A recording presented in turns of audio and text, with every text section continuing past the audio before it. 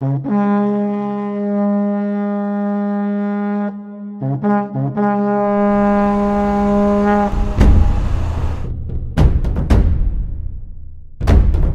saved millions of people's lives.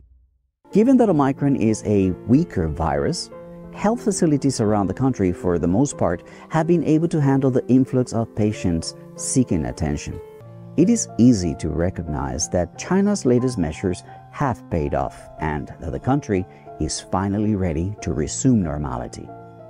As we usher the new phase of the pandemic, we can easily see that China came out on top, with an economy that withstood the challenges and with millions of lives effectively protected.